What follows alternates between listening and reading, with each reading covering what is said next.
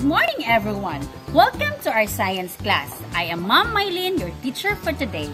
Okay, before we're going to proceed to our lesson proper, I will show you a different questions that we are going to answer. Just raise your right hand if you want to answer. Okay, here are the questions. Number 1. Have you ever witnessed or observed people who are constructing roads and houses? What have you observed? Yes, very good. They use sand, cement, and rock. For number 2, what do you think they do to flatten the area? Yes, very good. They use bulldozers to flatten the area. Number 3, what do you think might happen to the rocks in that area? Yes, very good. The rocks will be crushed and some of it will turn into a soil. And now, who among you can still remember our last lesson? Yes, very good. Our last lesson is about the kinds of rocks. It is the sedimentary rock, metamorphic rock, and igneous rock. And now, I will show you a set of pictures. The picture A and the picture B. We are going to differentiate them. A picture A shows a concrete house made of rocks and stones. The picture B shows a picture of a ruined house by a fallen rocks. So, that's why the rocks have fallen will crack and turn into a soil. Okay, what do you think is our lesson for today? Yes, very good. It is all about the rocks and how it will turn into a soil. And now, you will have another activity to do. It is named Crash Me Down activity. For that, I will group you into 2. But before you're going to do the activity, I will show you the rubrics on how are you going to do it and how are you going to be rated by your group mates. Okay, for Crash Me Down activity, you are going to use these materials. A piece of chalk, a hammer, a piece of cloth, and a tablespoon of vinegar. Okay, and the procedures that you're going to do is number 1, get a piece of chalk and wrap it in a piece of a cloth. Then pound it using a hammer. Number 2, get another piece of chalk and pour the vinegar on it. Observe what will happen. Compare the changes that happen in the 2 pieces of chalk. Then you are going to answer the different guide questions. Okay, here's the question. Question for number 1. What kind of change or transformation happened to a first piece of chalk and the second one? Okay, the first chalk was crushed and turns into a smaller pieces, while the second piece of chalk was dissolved. Okay, for number 2 question, based on the activity, how are you going to compare the 2 types of weathering? Yes, very good.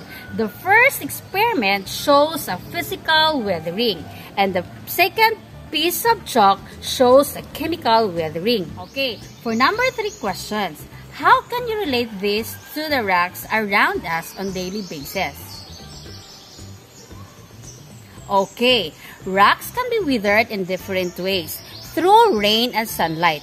That will be result to ruin it and crash and turn into a soil. Okay, so that will be our lesson. It is all about weathering. Weathering is an important process that makes shapes the Earth's surface. The breaking of rocks result into the different landforms or formations of soil.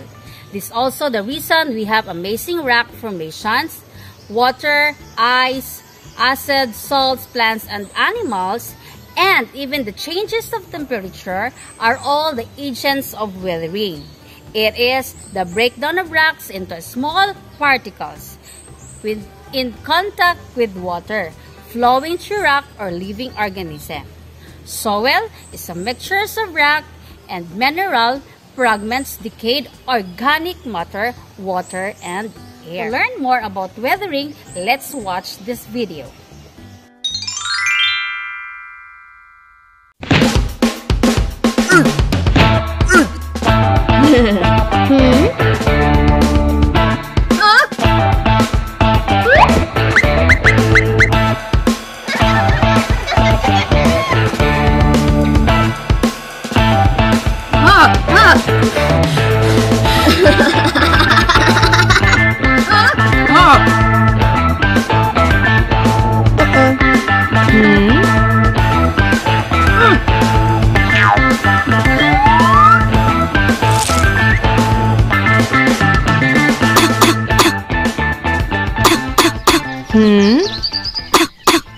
Our topic for today is soil formation. Soil is formed by the combination of physical, chemical and biological processes in which huge rocks are broken down into smaller particles over a long period of time. Rocks undergo a process of expansion and contraction in which they expand during the day and contract during the night due to the constant rise and fall in temperature. However, not all parts of a rock undergo expansion and contraction at the same rate, resulting in the formation of cracks.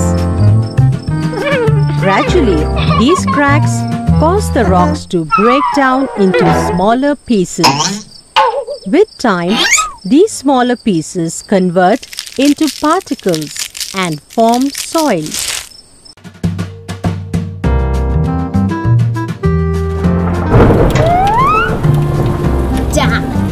Water plays an important role in soil formation. Water that gets collected in the cracks of rocks sometimes freezes, which helps in widening the cracks. Also, flowing river water helps in the wearing down of rocks over time, which results in the formation of soil. Strong blowing winds also rub against rocks and help in wearing them down. Lastly, some living organisms like lichens that grow on rock surfaces release certain substances that cause rock surfaces to powder down and form a thin layer of soil. Okay class, we learned about how the rocks turn into soil and how soil is important. Soil is an important resource because without it, life on earth will be impossible. So we should take care of it. In a piece of bond paper, we are going to create a poster of activities that break down the rocks into soil. After you're done, submit it to your teacher. Thank you and good morning. That ends for our lesson for today.